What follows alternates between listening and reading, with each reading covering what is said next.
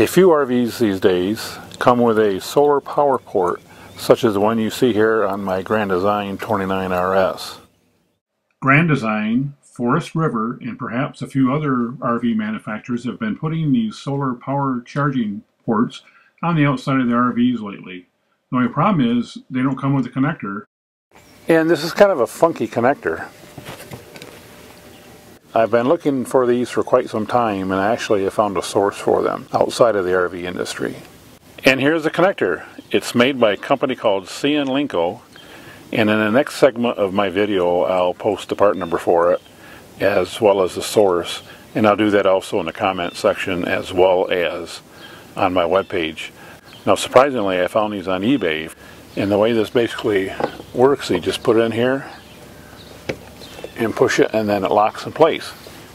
And this is originally designed to connect the solar panel, and you can use it for that, of course.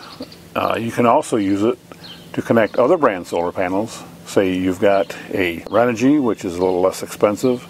You can use it for that. Zamp actually makes a $35 adapter with this connector on it, so you can use it for other manufacturers' solar panels.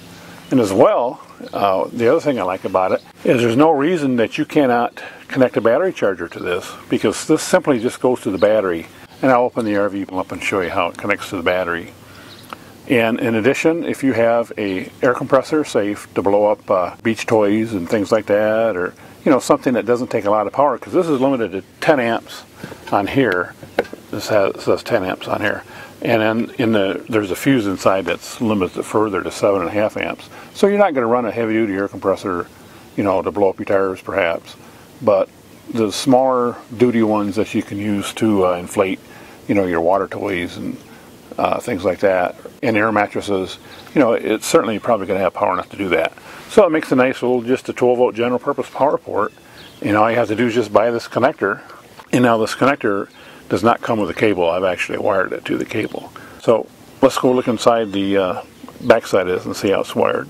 Of course, this wiring scheme is only applicable to my coach, so your coach may differ if you had it factory installed. So basically what we have is just the power leads coming off the connector and through a 7.5 amp fuse, and then just a pigtail that connects to the battery. When you go to eBay, look up the seller macro channels, and then look up the 2-pins power industrial connectors. Verify the part number is LP-20-C02PE-01-001. Now it only shows one left here. However, I talked to him, and they're actually a distributor of Cnlinko, and they assured me that they would keep these in stock. So if they're temporarily out of stock, just keep an eye on them, and they should get some more in. So here's the connector all taken apart for you.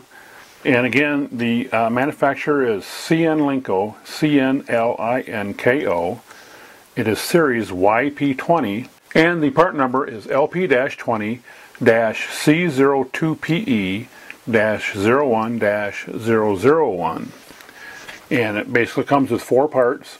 So you're going to have to use a soldering iron and solder your wires. So the only way it comes is in a solder configuration. And this connector goes into the front end of the barrel, and there are 2 little alignment notches.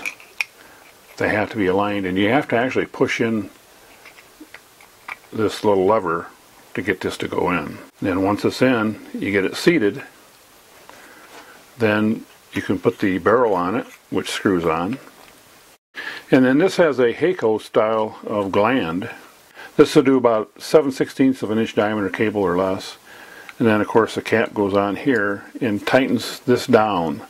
So you do have a minimum size diameter if you want the cable to be waterproof.